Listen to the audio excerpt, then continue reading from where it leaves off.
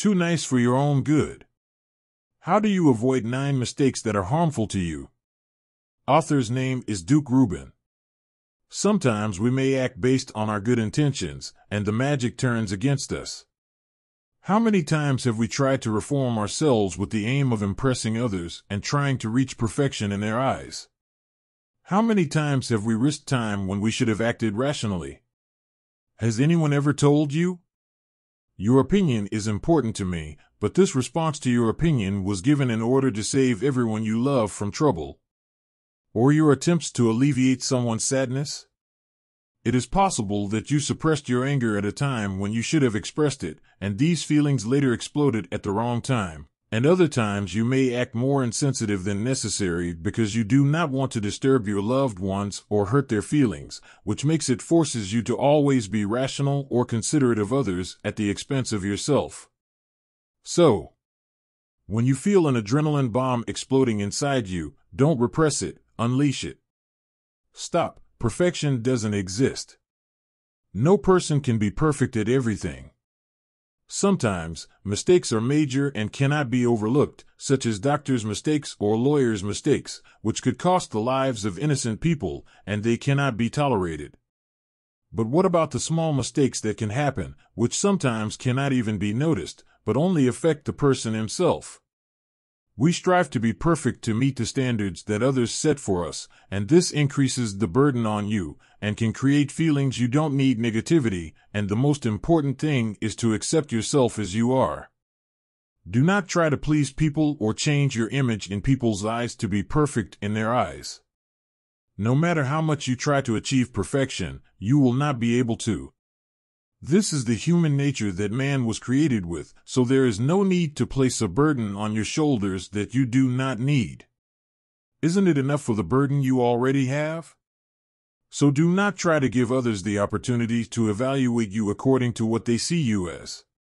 The desire for love is something innate, so when your self-confidence is shaken here, you must love yourself. Your view of yourself is the most important, and people will look at you the way you view yourself, so accept your simple mistakes. Don't keep your feelings inside you. Sometimes, a person may feel ashamed to say what he wants, and among the behaviors that have been implanted within us is that nice people do not ask for anything, they just gladly fulfill what is asked of them, without asking for anything. On the other hand, they do not want you to distort their image in the eyes of others, so they are content with silence and insinuation or anger at themselves, because they sometimes want something from others. Most adults have been raised to believe that adults are stable and self-sufficient, so they do not ask for the help of others. This is one of the biggest mistakes a person can make against himself. There is nothing wrong with asking others for help, provided that it does not cost others, whether material or moral. It is not at all impolite to ask a friend of yours to invite you to a luxury restaurant and pay the bill. Anger is also an emotion that should not be suppressed, as it is a time bomb that, no matter how hard you try to extinguish it, will explode sooner or later. It could explode at the wrong time or in the face of the wrong people. The anger resulting from the judge within people produces this reaction after going through an unjust situation. For example, if a 4-year-old child had his toy taken from him by his 2-year-old sister, then it is normal for the child to cry and try to get it back. The judge inside him ruled that she was guilty of taking away his favorite toy. When one or both parents intervene, they will try to calm the child under the pretext that he is the oldest, and let him go and play with another one, as he has many toys. They did not know that at this time. They were also judged guilty. Always be honest. There is nothing wrong with asking a close person, such as a husband, brother, parent, or child, to hug you. In the end, you are a bundle of feelings. I ask and do not command. For example, you can say, "Please, will you hug me for a bit?" Try to be positive, specific, and frank in your request, and when you get angry, try to express your anger in the correct way. Isn't your reaction exaggerated, and is it not likely to spoil your relationships with people close to you, or even far away, like your boss at work, for example? Suppressing anger may make you a false person, or it may turn over time into self-destructive hatred, and over time it may build within you a desire for revenge and vengeance. Therefore, there is nothing wrong with being tolerant with yourself and with your feelings and desires. Try to express them in the correct way. This is healthy. Interview no logic with logic.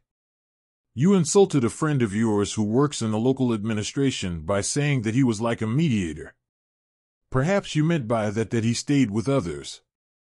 One of your acquaintances happened to hear about this, and he did not think that you meant that he was colorful and had no fixed principles. Your friend got angry to hear this, so you called him to explain the matter to him, and he exploded at you, accused you of lying, hung up the phone, and so on. Situations that could end a relationship that lasted for years as a result of a mistake in expression. Or try to act rationally.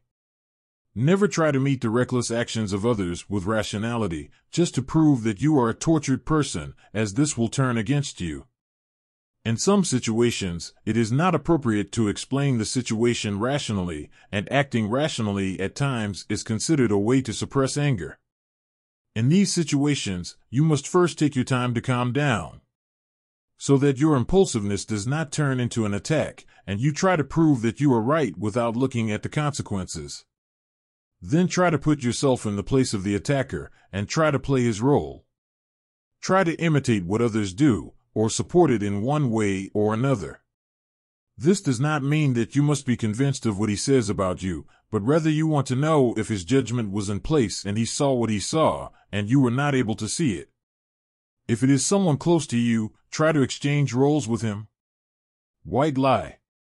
There is no doubt that sometimes a person is put in a situation that may force him to lie, and he tries to beautify the idea that he is lying by calling it a white lie, but when this lie is harmful to him, then it is difficult to remain silent about it, because in the end it will fundamentally harm you. Imagine if you work in a closed office that does not have cooling facilities, and at the end of the day you have to sit with your coworker to conduct some checks. This person is skilled at his work, but his smell bothers you. You tried to remain silent and not tell your colleague, so as not to hurt his feelings, and there was the kindest behavior on your part, and if you tried to deal with him in a rude manner, you could tell him directly that his smell bothers you, and that this would hurt your colleague's feelings, and that it would create psychological conflicts between you, so what can you do about it? You can take some steps that will help you be frank and kind at the same time. Think of the underlying problem as your problem, then begin your conversation by talking about the specific fear you have when telling the truth is uncomfortable. Criticize politely with the goal of solving the problem, not with the goal of hurting feelings. Then consider the various factors to know how, when, and where to start talking about what the other person did to put you in trouble. Think about the person's emotional strength, balance the strength in your relationship, and estimate the amount of frankness that the relationship can handle. Finally, express your respect, describe the healthy relationship you want, and receive a positive response. Keep telling the truth with taste. Keep your advice to yourself. Be supportive, not advising. Listen a lot, talk little. Master the art of the form? And you know that giving advice costs you the risk of ruining the best intentions, and may bring you remorse that will charge you with negative energy. You know that giving advice is belittling others unless they ask you for it, as if you are telling them that they lack reason, cannot think, or that you are far better than them, so we must leave others to decide what to do, because a person needs to develop his ability to take care of himself. Sometimes, no matter how much you try to convince yourself of the purity of your intentions, and that you advised them for their benefit, from within you learn that you gave the advice so that others would like you. This behavior stems from a sense of arrogance and a desire for control. Instead of giving advice, try to practice distancing yourself in a respectful way, by releasing them. Express empathy for their problems and feelings, and ask questions that help them expand and enrich the range of good options. Provide useful information, including testimony from others. Finally, give them gentle nudges toward making the decision. This way you can show your support without interfering in their private affairs. And try to give them love instead of advice, because that's what they really need. Your expression of love and compassion. So be supportive, not an advisor. Save yourself before others, and do not protect them from their feelings. The feeling of love exists deep inside people, but not everyone can express it correctly.